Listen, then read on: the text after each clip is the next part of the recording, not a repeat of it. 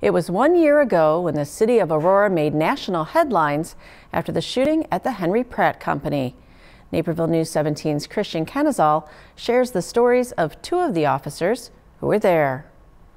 Aurora 911, where's your emergency? Henry Pratt, 641 Archer. You got a gunman. The tragic phone call came a year ago. 5 lives were lost during the Henry Pratt shooting in Aurora, Illinois, while also leaving 5 Aurora police officers injured.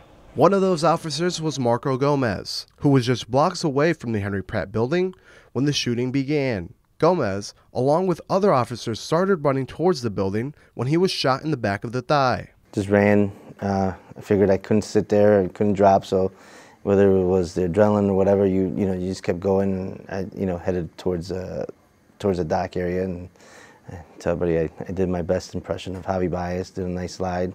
While Gomez assessed his wound, Officer John Cebulski, the first officer at the scene, was inside the building looking for the gunman. Cebulski was on the second floor of the building when he saw the gunman coming up the stairs out of the corner of his eye. He was going up the first stairs, so I turned and yelled at him, my gun pointed towards him, Aurora Police. And before I could say the word Aurora, he started firing at us, and the first shot hit me in the knee. Cebulski, like Gomez, found himself injured. The two were eventually transported to the hospital.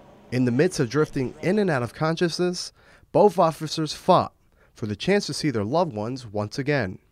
There's something about saying, "Hey, I'm gonna see them one more time."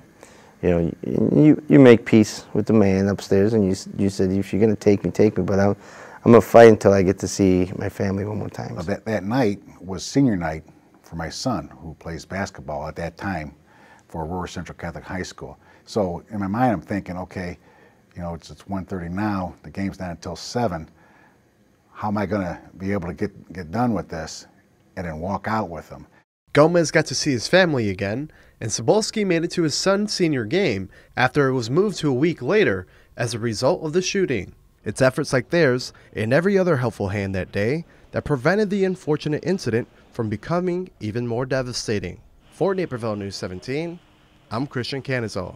4 of the 5 officers who were injured during the Pratt shooting are now back to full-time duties. Officer Gomez was cleared to return to work exactly 1 year to the date after the shooting, and Cebulski is eyeing a comeback later this year.